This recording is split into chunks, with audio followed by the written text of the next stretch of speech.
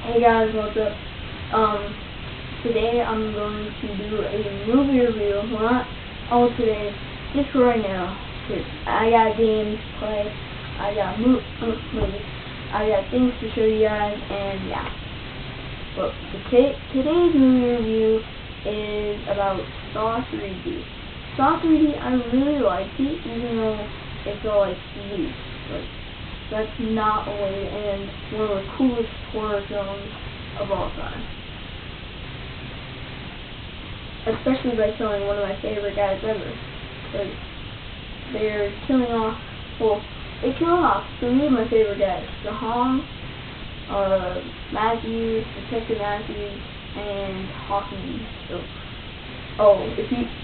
spoiler alert, if you do not want to get any spoilers, then don't watch this video. If you're gonna watch Saw 3D and you don't know anything about the movie except for it's a Saw movie, then of course don't watch this video. What else? Basically what I really liked about the movie is that they brought Carrie Elves back. It was a good intro to the movie that they brought like getting trapped back, because Saw 1 they only introed with the bathroom. It was a good start to the movie franchise. Saw 2 had a beginning trap. Saw 3 didn't have a beginning trap, which I was angry of. They did it? I don't think so. But oh no, it didn't, because it started off in the bathroom where Eric Matthews broke his foot and crawled out. Anyways, Saw 4 had a beginning trap. I didn't like it that much, because I would rather have like them both pulling, and then at the end have them both be hung like the director said it was. Like Darren Lynn Bousman said if they wouldn't got into fight just yet, like then they would have died. So yeah.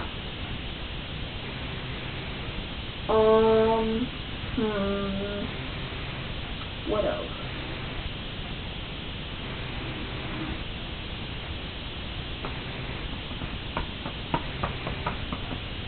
Oh, and I'm also going to be talking about my questions about all of the movies. Like, in Saw 3, how would Detective Eric Matthews get out? Did Amanda shut the door all the way, or was it unlocked? Because all I know is that there's no doorknob inside that bathroom. Like, Dr. Gorman was trying to push it open for them to leave in the first one, but it didn't work because the door wasn't open. And somehow Eric Matthews broke his foot, got out of the ankle, and without cutting off his foot, and he dragged his way out of the door somehow. Is he like a ghost? What else? It would be cool to have, like, in Saw 6, in the Saw movie after the previous one, it would show how the people got there. Like, Saw 2, there was like 8 or 9 people in the gas house. 2 or 3 movies later, 8 finally shows them how they got there, because Hoffman and John Kramer were doing it. They fixed it all up. But I like how they showed how Paul got into his game, the razor wire trap. I really wanted to know how Mark got into that room. Because how would he get into a closed-off room, all with bricks, with numbers everywhere?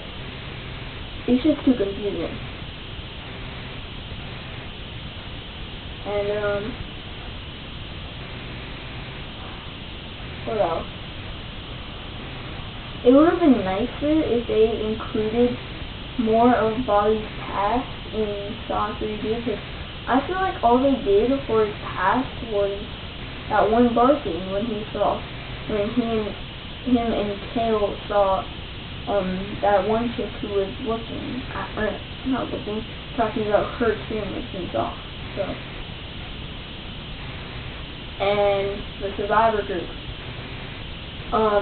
What I noticed about the Survivor group was there's an old lady that I've never noticed. Like, if you go and watch it back, and it shows like the shot from behind Bobby's head, like a third-person view, there's an old lady with her eye like pointing this way and her other eye facing Bobby. Like, what happened to that lady? Why is she in the Survivor TikTok group? I don't remember an old lady like that except for in Saw 6 and Hanging. But yeah. So basically,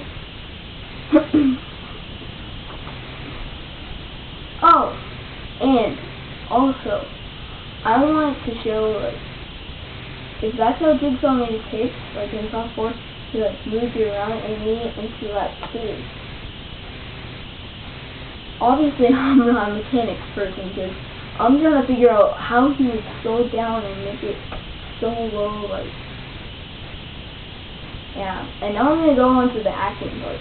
The actor that I believe did the most in this movie, like the greatest, Costas Mandouris, man.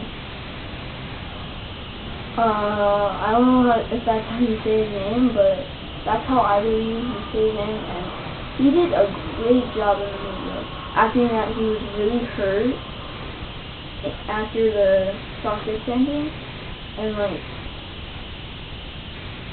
the least best acting ever. The least acting.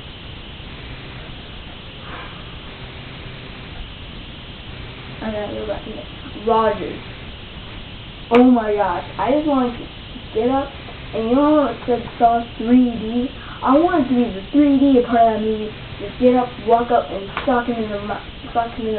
Like, I really think he deserves to get shot in the eye first. Like, I think that.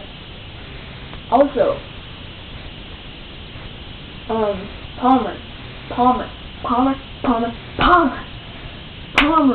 sucked so bad, man. I'm not kidding. Like, why would you keep on the phone when you hear gunshots? Like, what the heck? And how would she not know that's Gibson? Hey, woman, you're here on the police station. He said your name, man. How would you not know that's Gibson, man? I'm sorry, sir? Gibson, snap. I'm glad they killed her off. Oh, and also, another part that I would really like them to include. Who was that guy that, Hoffman killed? Well, there's 3 people that I don't know that he killed. One, that's detective. The second guy he killed, because first one was Dr. Hefner when he opened the zipper. He opened his eyes, knifed in, got up, turned to the back of the wall, turned up, and there was a guy who opened the door, and he died too. I want to know who that was, and I want to know who was opening the door when Hoffman used it. And I want to know who that guy was who entered the door after seeing Palmer's eyes after opening the door and then think. And then, of course, Rogers in the eye. I really like the effects that they did on the back of the cage when his eye got shot. That was really cool. And also,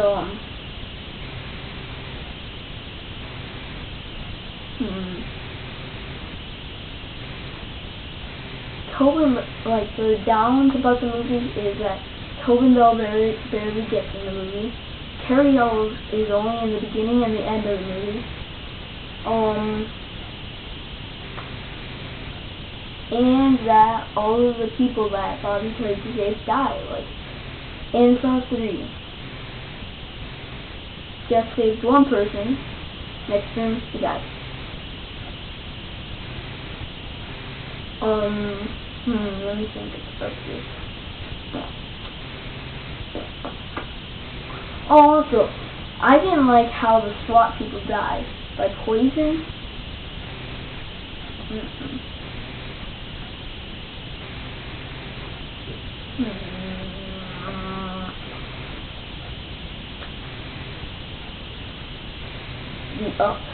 The up throughout the 3D.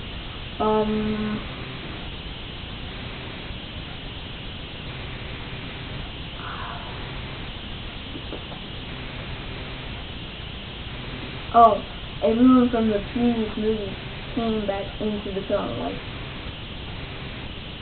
everyone but Adam. Like, that made me angry because Adam was a good guy. Like, he was cool. But yeah, and basically that's it. And I give Saw 3D 4.5 stars. 4.5 stars out of 5.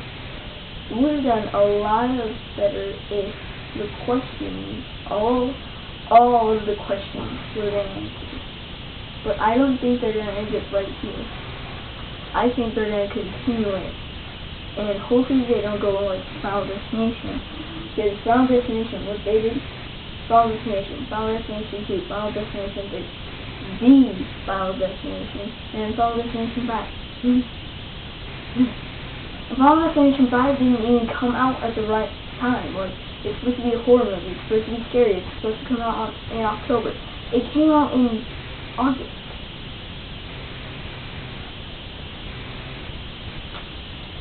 Yeah. And that's it. So, I hope you liked it. Comment in the comments below how many stars you rate it out of 5 or 10 stars. And yeah.